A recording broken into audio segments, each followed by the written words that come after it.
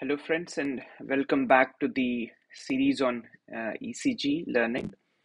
So, this will be a short video, but I can tell you that after the end of this video, you will not have a confusion on how to determine the cardiac axis or the axis of QRS on an ECG. Sure, short. You won't have a doubt ever.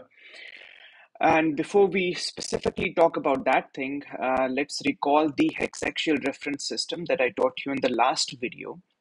If you haven't seen that video first, of course, I encourage you to see that video. But this is the different ECG leads, the limb leads that represent the frontal plane or the coronal plane in which the cardiac activity, the electrical activity is depicted. So remember the orientation of these leads and remember that they're numbered from 0 degree. First of all, going clockwise, they're numbered to plus 180 degree on down side, and then minus to minus 180 degree from the up from the top side. And again, I said that's purely irrational. This is how it's been made conventionally. I want you to remember the leads. One points to 0 degree. The positive pole points to 0 degree. Positive pole of limb, this lead 2 points to plus 60 degree, lead 3 points to plus 120 degree, and similarly lead AVR points to minus 150 degree. So please don't confuse this point. It's written minus 150 degree. It doesn't mean that the lead AVR negative pole is pointing to that side. No, this is the positive pole of AVR lead. But in terms of this reference system, as a hexaxial reference system, it's written as minus 150. Okay, and similarly, AVL, it's written minus 130, minus 30. It doesn't mean that this is the negative pole of this lead. Okay, so don't confuse these things. Now, coming to the actual topic, that is how to determine QRS axis. This is the simple rule that you have to remember. Look at lead 1 and look at lead AVF. These are the two leads that you'll have to look. Lead 1 and lead AVF, nothing else. So now just draw a quadrant system. You've seen this hexaxial reference system. Imagine in the form of 4 quadrants, from 0 to plus 90, then from plus 90 to plus 180, or from plus 180 to minus 90. So these 4 quadrants that are shaded in green in this picture.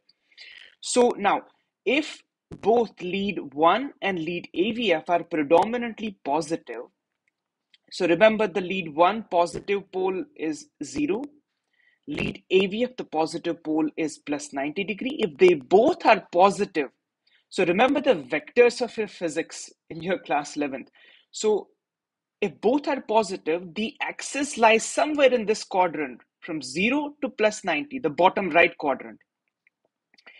Now, the second scenario in which lead 1 is predominantly positive and lead AVF is negative. Again, remember the vectorial concept.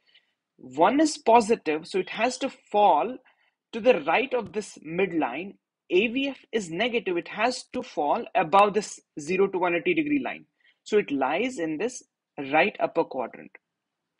Similarly, if 1 is negative and AVF is positive, just imagine 1 is negative, AVF is positive, so it is this lower left quadrant. And of course, if both are negative, then this upper left quadrant. So basically, by just looking at these two leads, you're at least aware of the quadrant where the cardiac axis lies.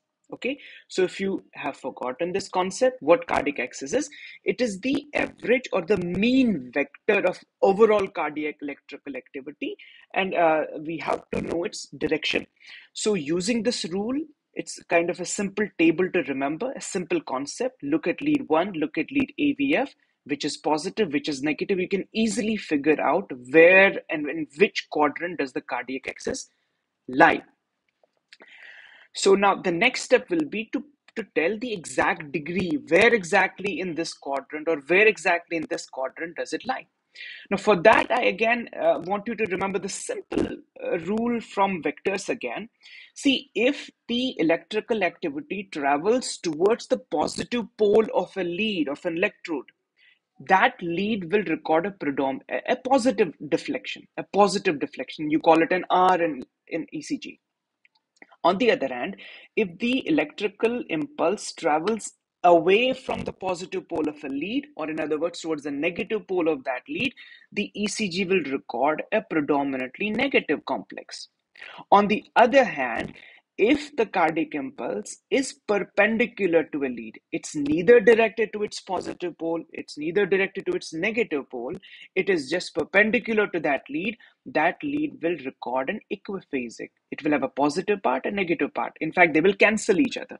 This is based on the vector principles that you have learned before joining medical school.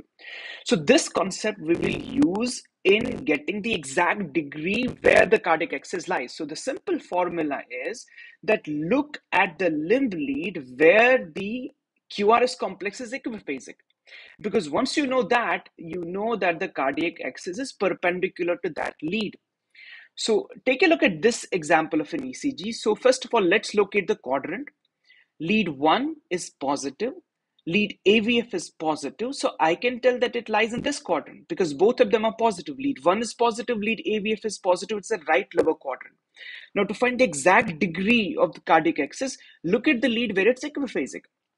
So as we can see, it's the lead AVL where the complex is equiphasic. There's an R, there's an S, they're of equal amplitude but in opposite directions.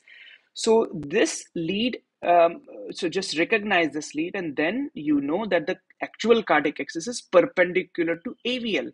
So what is perpendicular to AVL which lies in this quadrant? It is, so we know it's minus 30 here, AVL. So perpendicular to that in this quadrant is plus 60.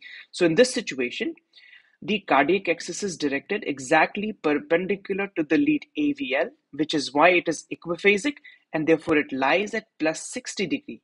So using this rule, you located in step number 1 the quadrant where the cardiac axis lies, and in the step number 2, this perpendicular rule, you can tell the exact degree at which the cardiac axis lies. So this was the purpose of this video.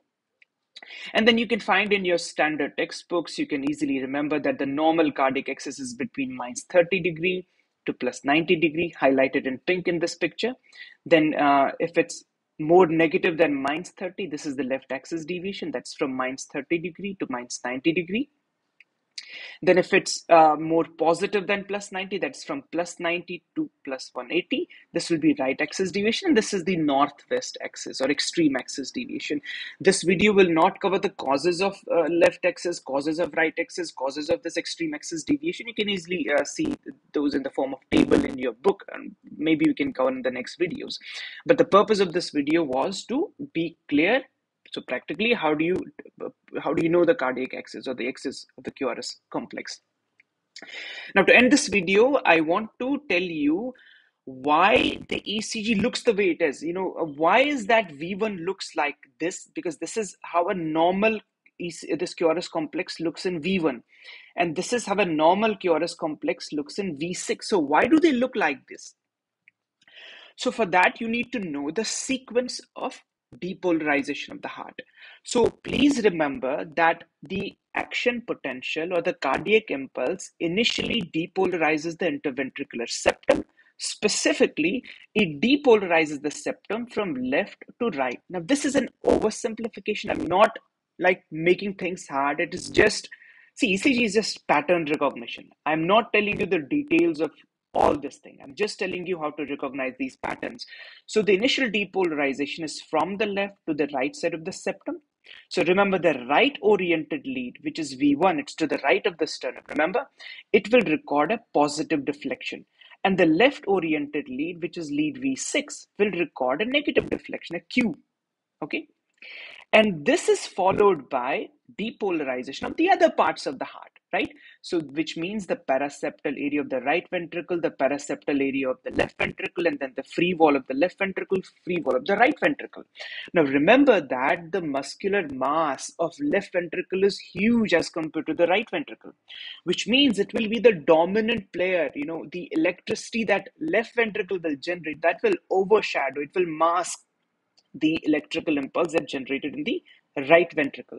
So the next vector that I've drawn is purely from right to left, the depolarization that results from left ventricular free wall activation. Remember, it's not just the left ventricle that's getting depolarized. Of course, right ventricle is also getting depolarized, but I'm not drawn that vector because that's mostly cancelled by the big vector of the left ventricular free wall activation. So this vector is pointing from right to left, which is why the right-oriented lead will record a negative complex, which is an S wave, and the left-oriented leads will record a positive complex, which is an R wave. So now you understand why in V1, the normal QRS complex looks like a small R caused by this initial septal depolarization, and then a deep S caused by this left free wall of the left ventricle depolarization.